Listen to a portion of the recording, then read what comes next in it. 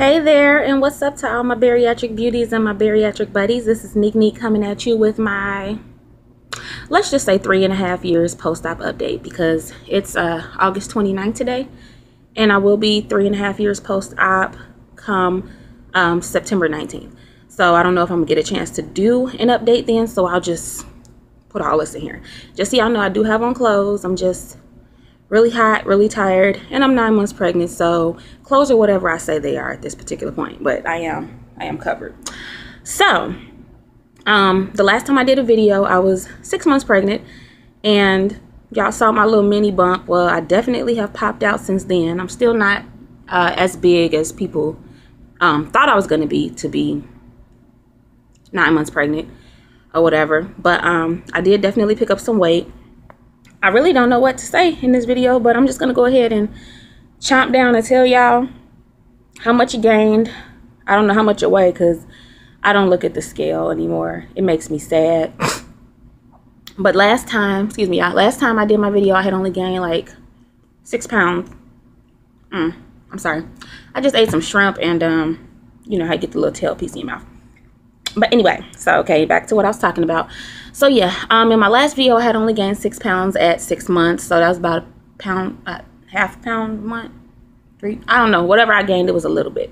Well, here at 9 months, I have actually put on 17 pounds, and I put those last 11 pounds in my 8th and 9th month.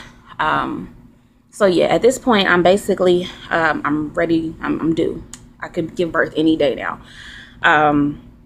So yeah, that wasn't too bad because the doctor initially said that 20 pounds was their goal for me because of the bariatric surgery, and they wanted to know that I was eating and that I could properly nourish a child, which really my doctor per se wasn't worried about it. It was the whole medical team that was more or less had their panties in their booty about the situation.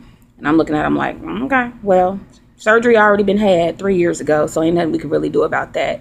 So yeah, like I said, overall I gained 17 pounds. I gained 6 pounds up to the 6th month, and then those last 2 months, these last 2 months is when I expanded, you know.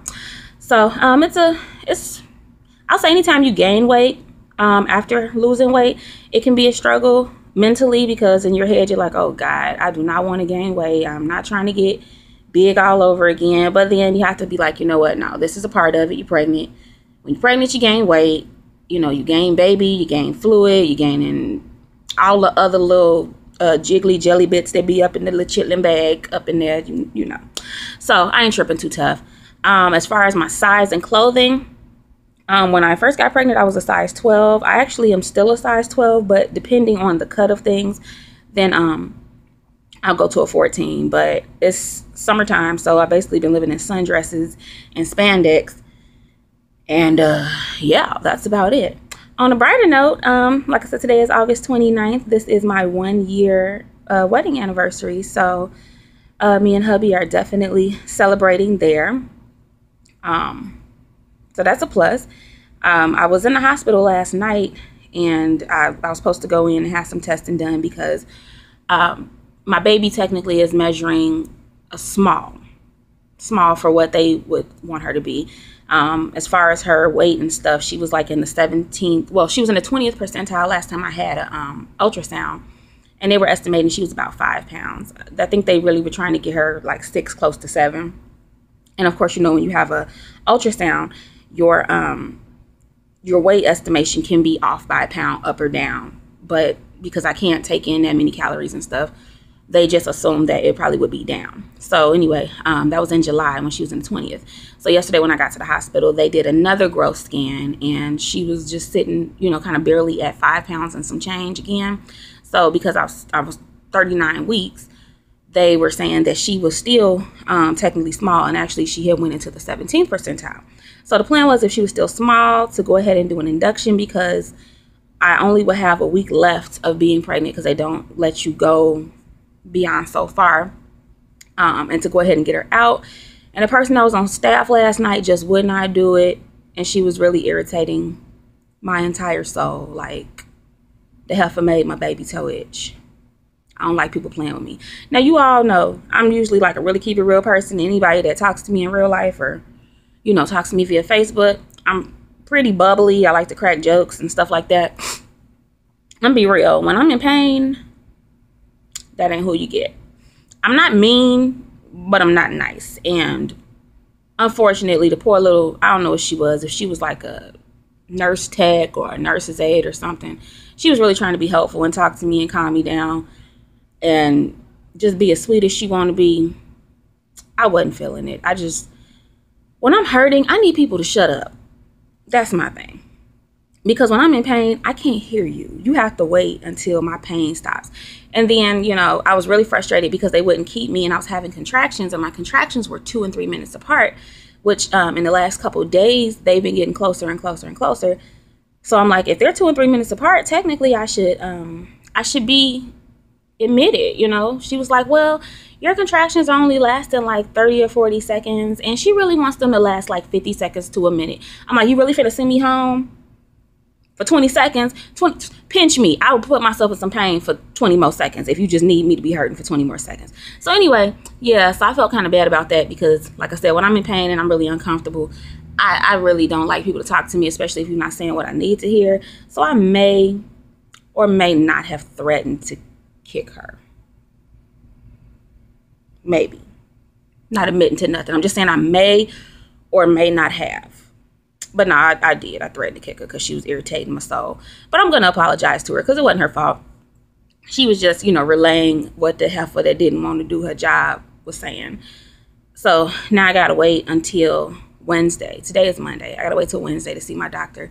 And that's not fun because, and I know this is like, y'all like, dang, is she going to talk about weight loss? Yeah, all this got to do with this because this is all what's going on in my body. So we're going to talk about everything that's going on with me as long as we on this video.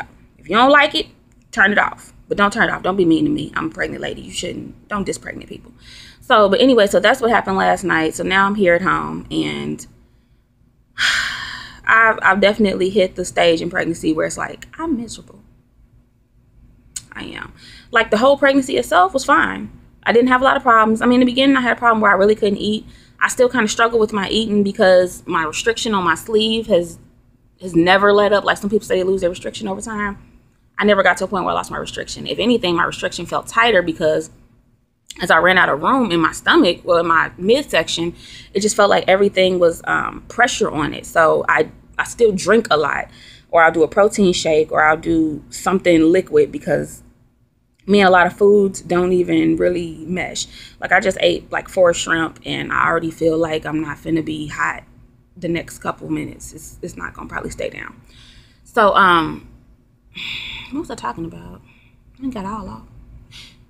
Oh, yes. Okay. Yeah, I got to wait till, they want me to wait till Wednesday to see my doctor, to follow up with her, to do another, you know, cervical check and stuff. And I'm like, why, Jesus? Why? Like, why?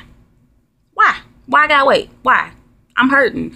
And it was really bad because, like, when they did the ultrasound, like, her head is so far down and she's in such a position where she's ready to come out, especially with the contractions being 2 and 3 minutes apart, that, like, y'all probably don't want to hear this, but y'all know I just keep it real. I couldn't go to the bathroom.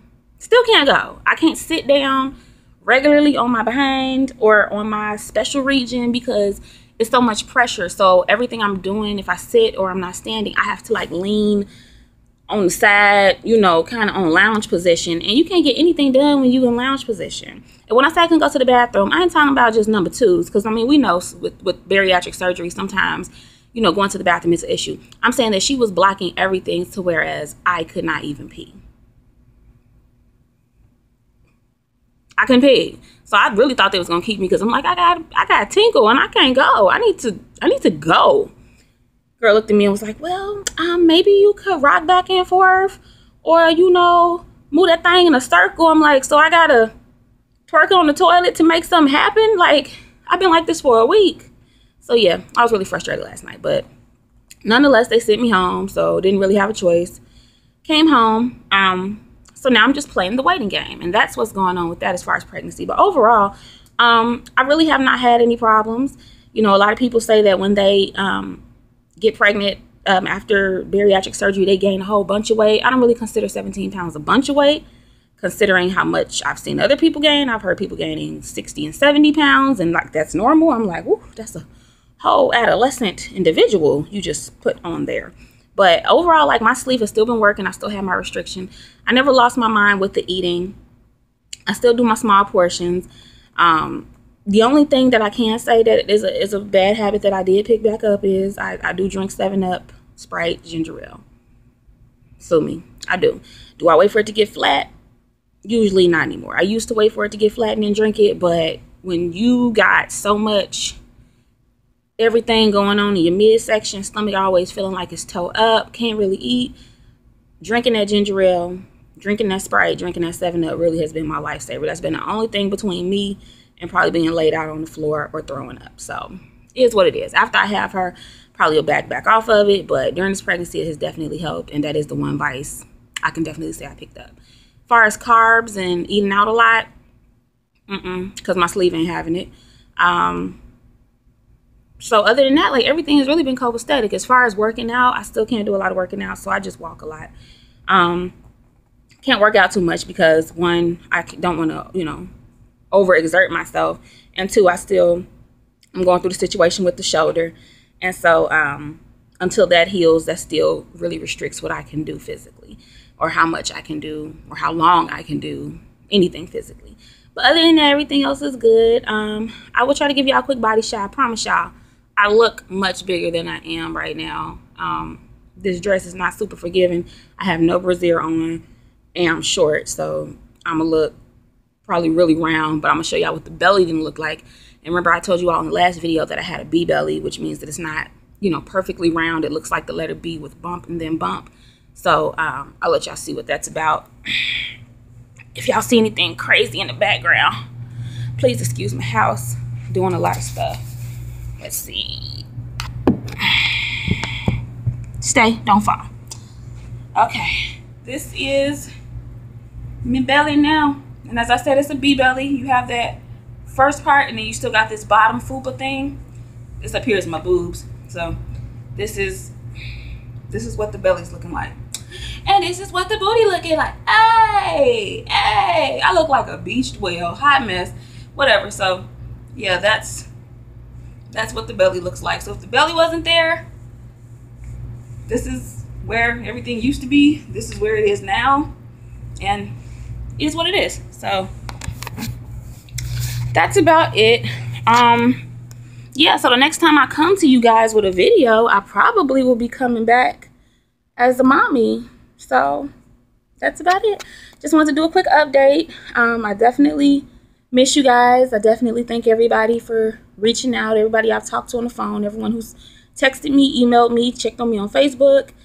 Thank you, everybody. Love you guys super much. Keep me in your prayers, because I'm ready to do this thing. You feel me? All right. Bye-bye.